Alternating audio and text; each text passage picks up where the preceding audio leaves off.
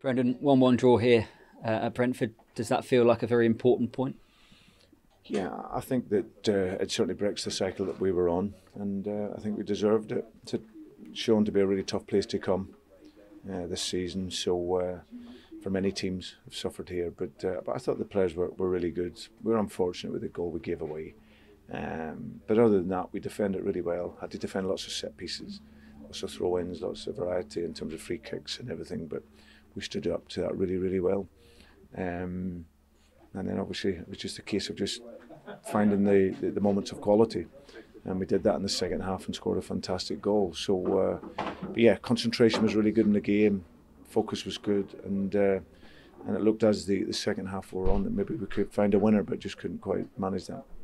And if anyone was questioning the heart of the players, did that second half performance in particular show exactly where this group is at the moment? Yeah.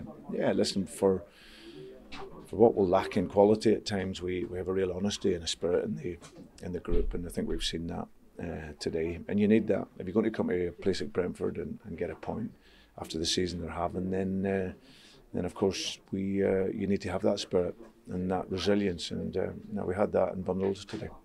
And scored a fantastic goal from Kieran Dewsbury-Hall through to James Maddison, and then the finish from Harvey as well. Yeah, so great tenacity. Our pressing was good, got in and around the ball in numbers. He won it back, he's made a great pass to James, and then James is in the perfect position for him. Great assist, and Barnsley finishes it superb. So yeah, really good goal. Daniel Leverson, you handed him his first start in the league. How did you think he did, and how hard a decision was that in terms of personnel in goal today? Yeah, it was very difficult because I wanted to give Danny a chance. He's been a really loyal number 2 here, Danny Ward, and I felt he deserved the chance to come in and stake a claim. But time's running out. There's only 12 games to go, and I felt that by making a change to see if it can make a difference. I had a really honest chat with Danny during the week, and he was great about it. He understands that maybe he hasn't played to the level that he wanted to, and he understood my decision. So I thought both keepers today didn't have a great deal to do, to be honest, but what Daniel did, he did really well. And just finally, international break now, and then a huge game at Selhurst Park straight after it.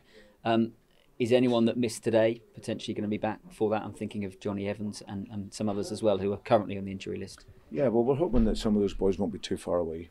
Like Victor Christensen should be hopefully back in, and Yuri Tillmans will hopefully train in the second week of the international break.